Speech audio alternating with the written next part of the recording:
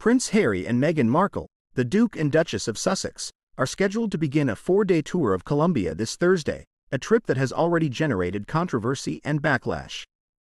Their visit comes at the invitation of Colombia's first black vice president, Francia Márquez, who commended the Sussexes for having the remarkable opportunity to engage with elders, youth, and women representing the aspirations and voices of Colombians. Márquez further emphasized Colombia's position as a shining example of culture and innovation, enhancing the importance of the royal couple's visit.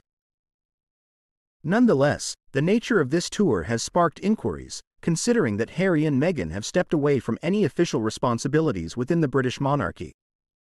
They no longer carry out duties for the royal family but continue to utilize their titles for various projects, predominantly in the United States. This has prompted many to question, what gives them the authority to embark on such journeys, especially those with semi-official implications? Critics contend that the Sussexes' choice to partake in this tour is filled with double standards. Colombia is often regarded as one of the world's most perilous nations, prompting warnings from both the UK and US governments about heightened risks of terrorism, kidnapping, sexual assault, and robbery. This discrepancy is particularly striking given Harry's ongoing requests for taxpayer-funded royal protection during his visits to the UK to safeguard his family. The stark contrast between his safety concerns in the UK and the couple's readiness to travel to a high-risk location like Colombia has not gone unnoticed. Additional criticism has been directed at their decision to align with the Colombian government, which has faced numerous scandals since the election of President Gustavo Petro, a radical socialist and former guerrilla fighter.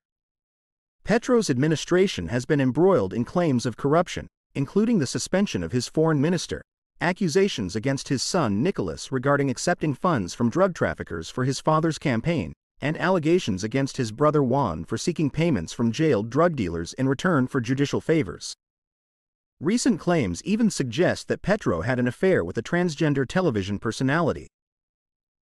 Vice President Francia Márquez, who extended the invitation to the Sussexes, is also under fire. She has encountered mounting public frustration over perceived double standards, especially in her role as Colombia's Minister for Equality.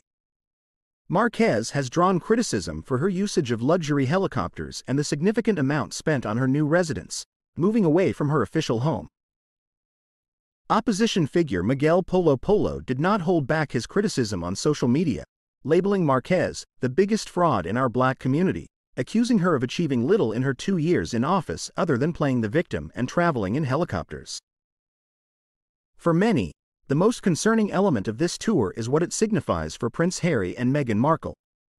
There is a rising apprehension that the couple is attempting to establish themselves as a competing royal family on the international scene, relishing the benefits associated with their titles while neglecting any responsibilities to the British crown. This emerging situation is seen as unacceptable and untenable, leading to increased calls for King Charles III to revoke the couple's titles. Numerous individuals feel that palace officials should clarify to foreign nations that formal tour invitations should no longer be issued to Harry and Meghan, who are increasingly perceived as a greedy two-faced pair, trying to have their royal privileges while evading their obligations. We would love to hear your thoughts on this topic. Please like and comment below.